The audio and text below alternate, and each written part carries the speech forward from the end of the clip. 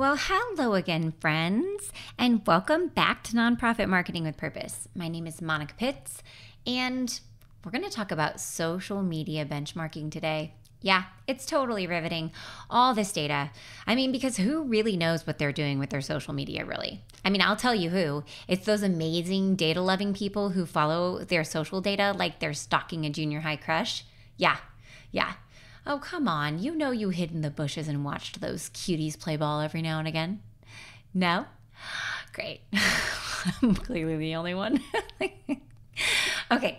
I am actually a stalker of all types of data, but when it comes to social media, I do have to rely on a team of friends to keep me informed, like friends and employees, because I really follow our email data strongly, our website data strongly.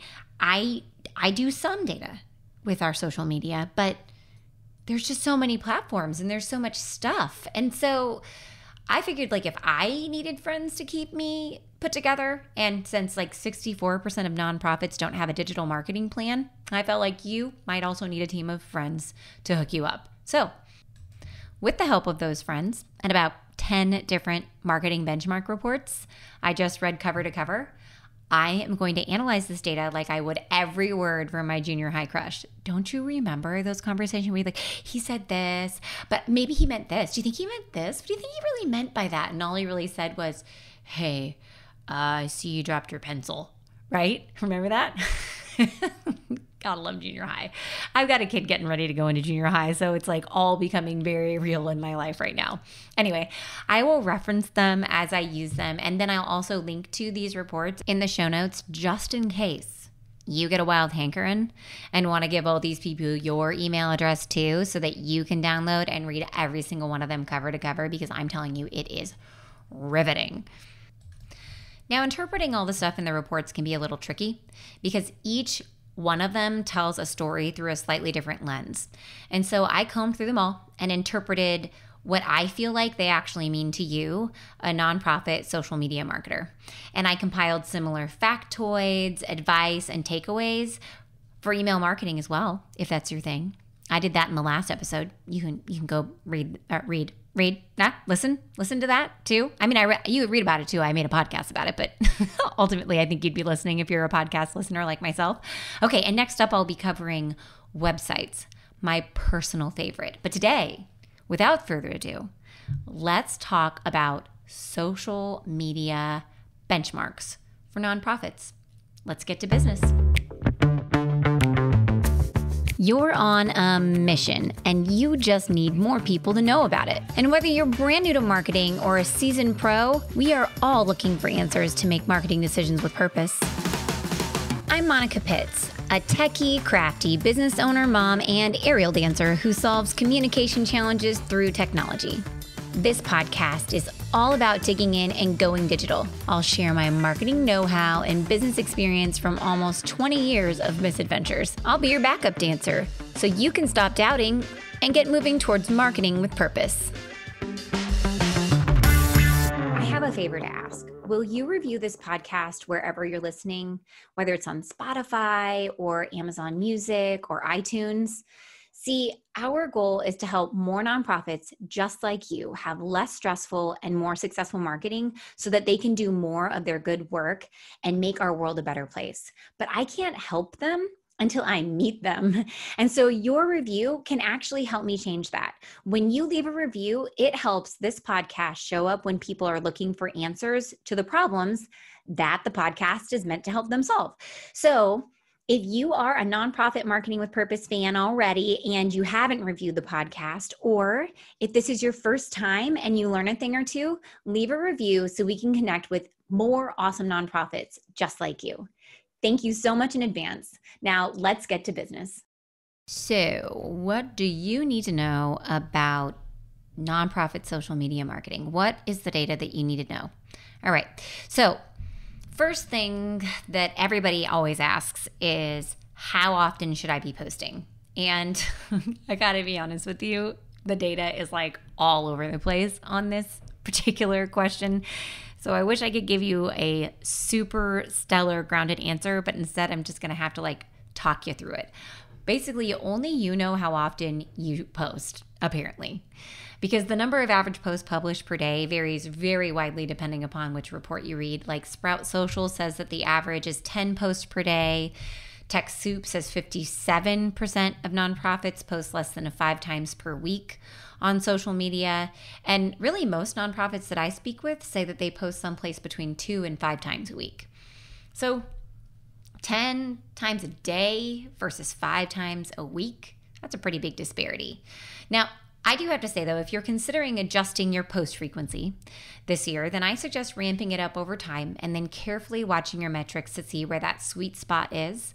And then too, weigh the time that you spend writing and publishing posts against the amount of engagement and returns you see from your increased time investment, right? Because we really want to make sure that you're investing your time wisely in your marketing. So if you're going to spend more time investing in your social media, you need to make sure that it's returning for you. One thing I absolutely know is that consistency is king in your marketing, right? So maintaining a relationship when you only talk a few times a year is really difficult, or even just 1 or 2 times a week can be difficult, especially when the average Facebook post is only reaching 5.2% of your total audience right now. And all of my nonprofit friends tell me, and also all of our social media clients are feeling this press, especially from Facebook, to pay to have your content shown. They do not favor pages. I think it's total crap. I really do. I really feel like they should be showing your content to people, well, and mine too, but ultimately they're not. There's been a decrease from everyone across the board. So if you're seeing a decrease in reach and in impressions in your social media content, this is normal right now.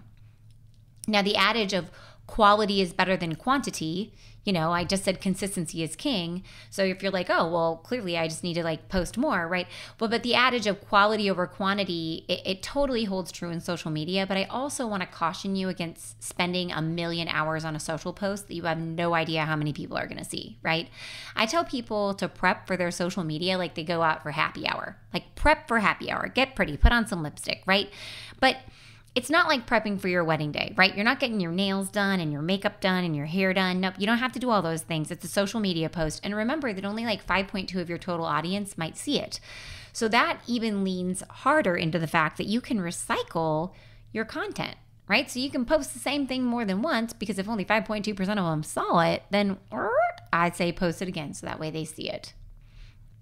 Now, one way that you can keep that post frequency up and keep the flow of information going is by automating your social media posting. And when I say automate, I don't just mean have a robot write it, because I don't know of any robots that do that. But if you know of one, please introduce me.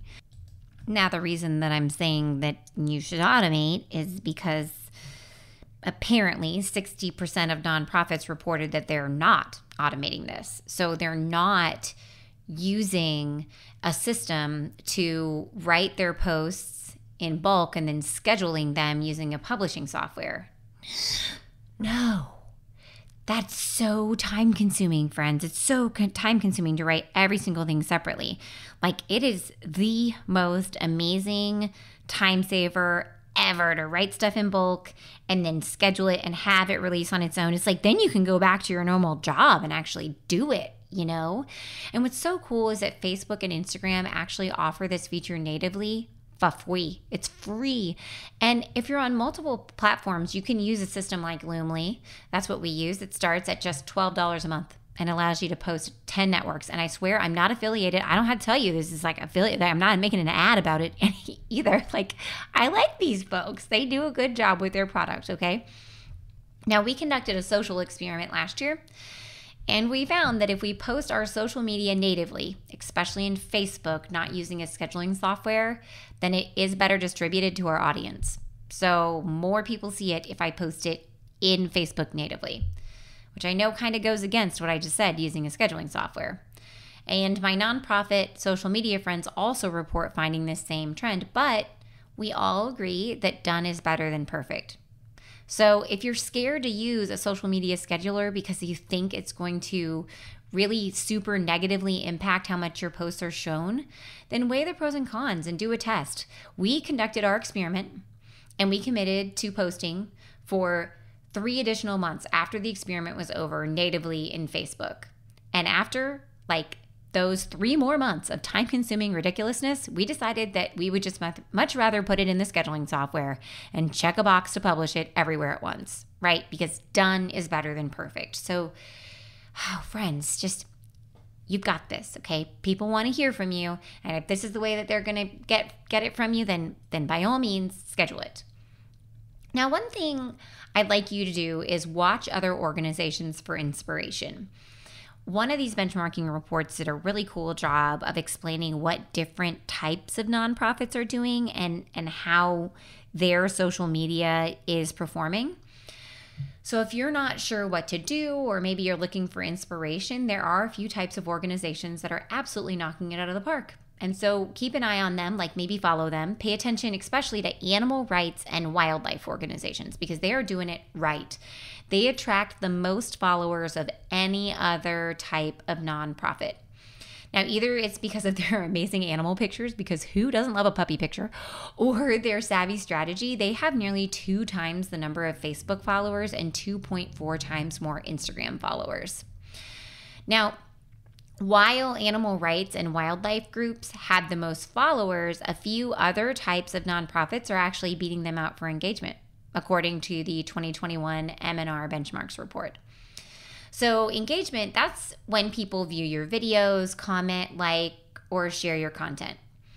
Public media engagement is at 0.51%, health is at 0.54%, and hunger is at 0.82%. So all of those types of nonprofits actually beat out those animal rescue organizations, which makes sense because, ultimately humans outrank puppies in the grand scheme of things, and we are going through a pandemic, and so people are very health conscious right now, more than ever. I also want you to keep an eye on retail social trends because they are by far the most engaged with social media content in networks, according to Gartner's benchmark report. So take note of those post styles and what makes people interact. I know it sounds far-fetched, but I know that many nonprofits are struggling to meet and reach younger audiences, and retail has it down to a science, right, friends? Retail leads social interactions per post on Instagram, Twitter, and YouTube, and is second on Facebook compared to any other industry. Now, some of the most popular brands advertise in a very nonprofit-like strategy. You see their commercials, and conscious consumers are buying from and supporting brands because of their support of a social or political issue. And that's why they follow and support you too, right? Some of the issues that they are most likely to buy or follow a brand because of are anti-racist stances that denounce discrimination, support of environmental protection and sustainability and natural conservation initiatives, support of the rights for LGBTQIA+, a stance to reduce gun violence, or a stance that focusing on specific racial or ethnic groups at the expense of others is unfair or harmful. So when these retail businesses share their views on these social issues, customers have in the past year specifically bought from those retail brands. Okay, I know I'm talking kind of slow here, but if I feel like all the words kind of mean the same things and they're jumbling together, ultimately, when retail brands support social causes, just like nonprofits support, that's what you're all about, right? People are more likely to buy from them. Yeah. So I think that we can learn so much as nonprofit social media marketers from watching retail and seeing how they do it. Yeah. We can learn from them, so pay attention to them. And follow them for inspiration. So go follow a few animal rights or wildlife organizations, also a few focused on improving health or lowering hunger, and a few retail organizations that are philanthropically minded, and watch what they post and how people interact, and ask yourself, like, how can I do this for my organization? Use their success as creative fodder to create your own. So a few minutes ago, I explained that engagement for certain types of organization is higher than for others, right? So that's when people view your videos or comment or like or share your content. The reports that I read placed nonprofit engagement on social media someplace between 0.1 and 0.8%, depending upon what type of nonprofit you are. Now, I found that the most comprehensive report was the M&R benchmark report. And so if you want to go look up your particular type of nonprofit and see what the average rate is, I would suggest looking up the M&R benchmark report, because it's way more detailed than a lot of them, and they polled just so many nonprofits. So it comes from a very large group of people, which makes it much more reliable data, in my humble opinion. Now, if your engagement is lower than that, then that probably means that the content that you're posting isn't exactly what your audience is interested in. And we really want high engagement, because the more people interact with your content, the more likely the networks are to show it to other people. That's how things go viral, is that other people are interacting with it, right? But in order to stumble upon something that goes viral, we have to actually post things that people are interested in, right?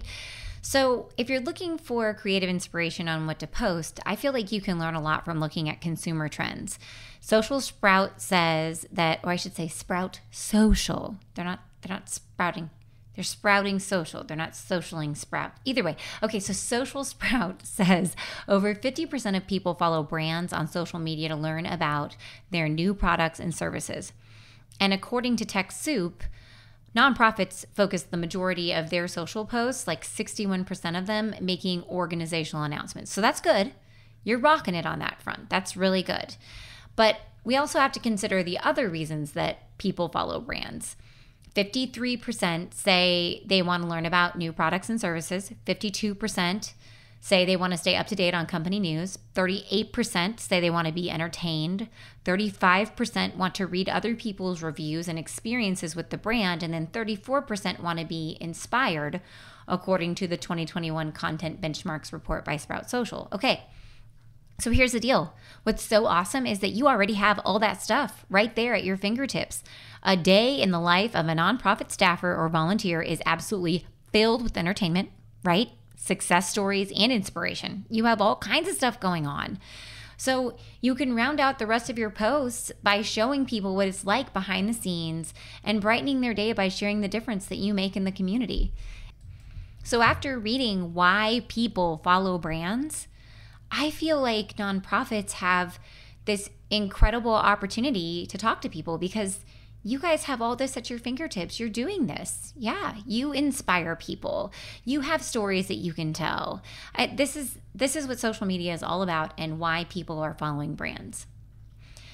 Another thing that I found interesting but not super surprising about these reports is that YouTube is huge, and it's just getting even bigger. Now, I know that a lot of nonprofits are using YouTube as part of their marketing strategy. And people always ask me, Monica, what's the next big thing in social media? And here, guys, I've got an answer for you. It already exists. It's called YouTube. Yeah. The only major growth in network usage reported in 2021 was YouTube and Reddit. And if you haven't heard of Reddit, I don't think that you're alone. I actually heard about Reddit on a podcast. I'd heard the word so many times, but I didn't really know what it was all about. So I thought I'd try it. And I still honestly have no idea how to use it. So I'm really not qualified to advise you on how to weave that into your social strategy at all. But I now have an account, and I made a really, really cute avatar. I'm very cute. I think I'm a unicorn with a mermaid tail. If you see me out there, say hi. I won't respond because I have no idea how to use Reddit. But it is growing, friends. So if you'd like new trends, then go on out there and give it a whirl, and then tell me how you did it, please. Okay, but so let me get back to the point though. If you're doing videos, put them out there. Now, YouTube is actually really unique because it's not just social media, it's also a search engine because people search for answers on YouTube, and YouTube content shows up in Google's search engine, right? So it's pretty powerful. If you're making videos, if it's anything from dog training to, it could be anything, your Facebook Lives, you can broadcast them on YouTube simultaneously using a streaming service like StreamYard. We use it ourselves. Plus, the network reaches a very wide age range. So it's getting in front of lots of different ages of people. It's used by the vast majority of adults under the age of 65. So it's getting a lot of that younger audience and the audience that has the money right now to invest in your cause. So get those videos out there. Another thing I want you to consider is LinkedIn. Like if you're doing Facebook, some of that content can really easily be flipped over in the LinkedIn. And only 37% of nonprofits use LinkedIn. I feel like your informational, inspirational, and your announcement style posts can fit in well in the LinkedIn network. The good news is that you don't have to post 1 million times a day to get a foothold in LinkedIn. Companies that post like 20 times per month reach at least 60% of their audience, which remember what we just said about Facebook, that's like 5%, right, per post. So according to LinkedIn, that's how much it reaches. 20 times per month reaches around 60% of your audience. So that's kind of exciting. LinkedIn also reports that if you just post 2 times a week, then you would see a rise in engagement. So if you're considering dipping your toe in LinkedIn, then absolutely post 2 times a week, see how it goes. Try posting 20 times a month. See if you reach your whole audience. Like, just see. It's great experimentation, right? Now, roughly half of adults who have a bachelor's or an advanced degree, so 51% say that they use LinkedIn, and those adults are at a higher income level. And so it allows them the ability to donate to your organization. So you're getting in front of them. You can also go live on LinkedIn now, similar to Facebook. So you can stream simultaneously, once again, using a service like StreamYard out to LinkedIn and Facebook and YouTube all at once. The other cool thing about LinkedIn is that even just linking your YouTube videos on LinkedIn allows them to play directly in the LinkedIn feed, and they typically get a 75% higher share rate. So video is great, right? I keep talking about video, but so everybody loves video. Let's get that out there. But I do want to lead this video topic, now that I'm segueing into video, with saying that if video isn't your thing, you're still okay right now. Now, some reports are all about video on social. They say it's absolutely the way to go. And we see in our own clients' social media reports that video is often their best performing type of content. And some of my social media nonprofit marketers, like my friends that I talk to and get these great inspirational ideas from, they say that video is some of their best types of content too, especially those really short ones. Now, Sprout Social says that video is underused by marketers. But marketers understand that it's important because 54% of marketers state video is the most effective type of content to reach their goals. Now, though, friends, I have to call a spade a spade. And while video is super cool, it's also super time consuming. I mean, who has time to produce all that video? Doing Facebook Lives is one thing, but producing awesome testimonial videos is really time consuming. Story videos, all of those types of video content that has the potential to go viral and be absolutely amazing is super time consuming. And the good news is that as far as nonprofit social posts go, while video posts do absolutely outperform photos, just like for everybody else, it's not by that much. On Instagram, video posts actually get the lowest engagement rate at 1.45%. And the best average engagement rate on Instagram is on carousel posts at 1.94%, followed closely by just straight up photo posts at 1.74%. So you could lean into your photos and just post carousels on Instagram and get better engagement rates than you would on your videos. And surprisingly, photo posts on Facebook pages are actually the most shared. They're like 55.6% more shared than any of the other post types. So the moral of the story is, if video isn't in your wheelhouse, you can still get the job done, but you can't live without photos, especially those with people's faces. When I was reading the benchmarks report, once again from M&R, Facebook post engagement score by type of media, photo, link, and video, they're all really close. Yes, video has better engagement. Photos comes in second, and then links come in last.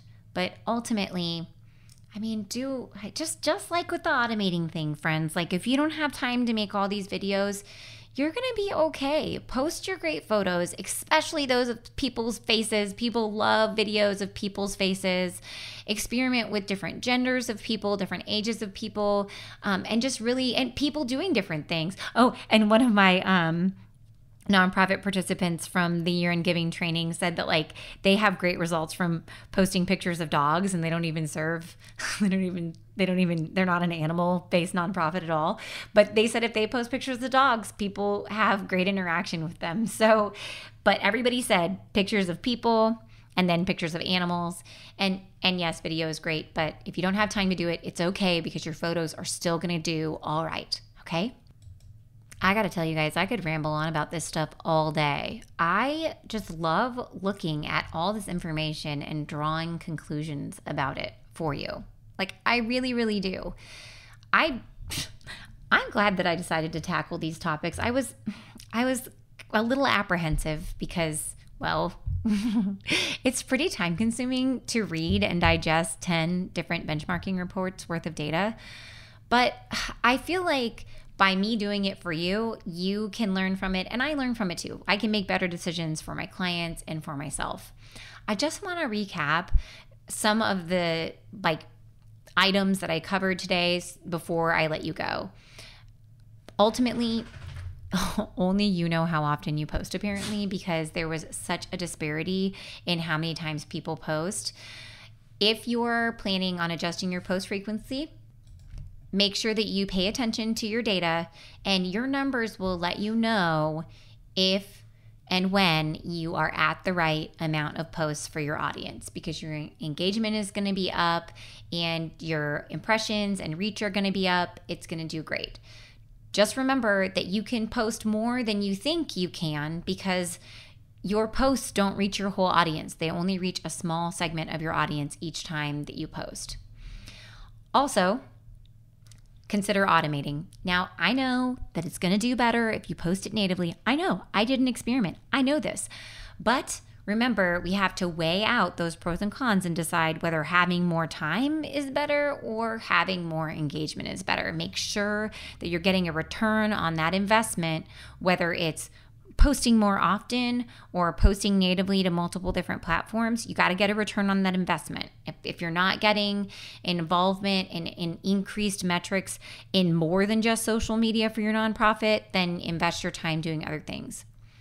We talked about the different organizations to watch for inspiration. We talked about animal rights and welfare organizations.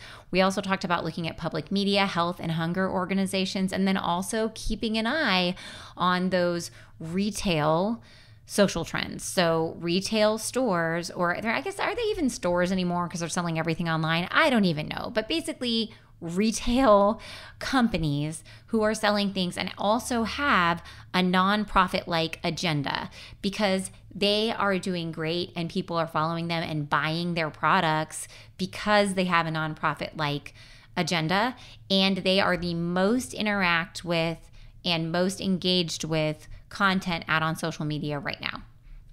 We talked about if your engagement rate is low, just really try to share with people that day in the life of a nonprofit staffer, and share any entertaining snippets that you have, your success stories and inspiration, because people love that. And that's why they're following brands on social media too.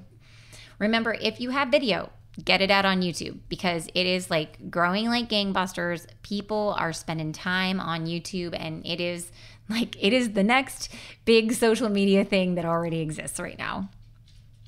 Also consider LinkedIn. I know a lot of nonprofits are not using it, but there's a lot of content that you can post on LinkedIn. Now, you're not going to post personal items on LinkedIn. That's not what it's for. But so much of what you do as a nonprofit is business related.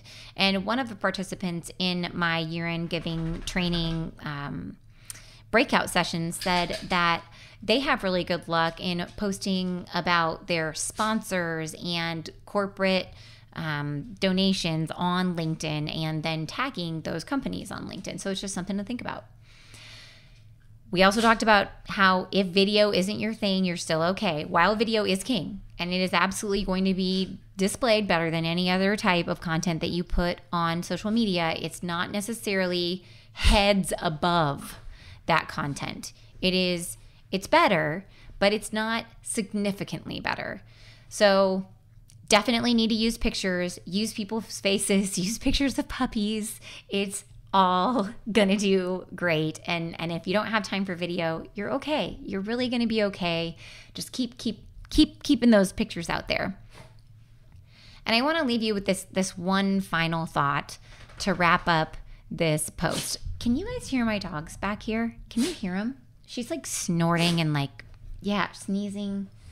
I'm sorry, I don't want to record this whole bit again. So just ignore that sneezing creature back there. She means well, right? Until she starts barking. And then that's not awesome. Okay, so back to that one last piece of information I wanted to give you before I let you go.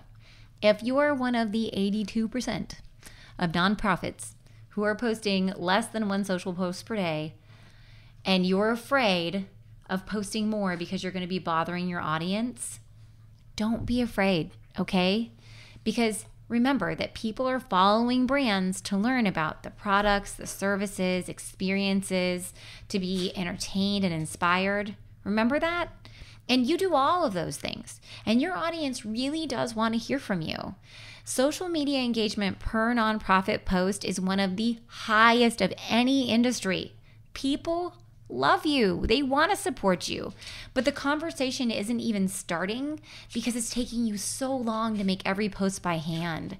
Because I know that 60% of nonprofits, you're not automating your social media. You're not using the tools that you can use even super inexpensively to get that information out there and keep it going consistently. So this year, I really want to encourage you to take action. Consider using social media automation to make sure that your posts get out there regularly. And even if you don't, just stay connected with your supporters and don't be afraid to keep them updated via social media. Yes. So thank you so much for spending this time with me today. I really enjoyed sharing all this data with you. And if you enjoyed it, or if you learned a thing or two, then consider reviewing this podcast.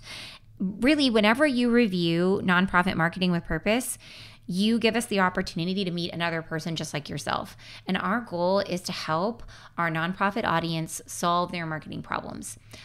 We want to empower you with the data and the information that you need to be able to market with purpose and get your cause out there and fund your organization and do more amazing things for our world. But I got to meet those people before I can help them. So just give me a review. I would love to read it. I promise I will. So if you want to have more really fun data and benchmarking talk, you can go back to the previous episode where I talked all about email marketing and everything I learned about that in the benchmarking reports and more stories of my own misadventures in email marketing. And then I'm going to post another one of these podcasts about websites. Woo-hoo, because I love talking about website data. Man, that's like my favorite type of data to talk about. So join me back for that. And until next time, go forth and market with purpose. So thank you so much for your time today. Once again, my name is Monica Pitts, and you're listening to Nonprofit Marketing with Purpose. Now, before I let you go, I just want to remind you about that little favor I asked you about in the beginning. Will you please review this podcast wherever you're listening? It will help us show up when people are looking for answers to the problems that this podcast will help them solve. So if you're a fan and you haven't reviewed the podcast, please leave me a review. That would be so awesome. I would love to hear your feedback. And if this was your first time, I mean, double welcome. And I hope you learned a thing or two. So leave a review so we can connect with even more awesome nonprofits just like you and help them on their journey to less stressful and more successful marketing. Thanks again for your time today. Now, until next time, go forth and market with purpose.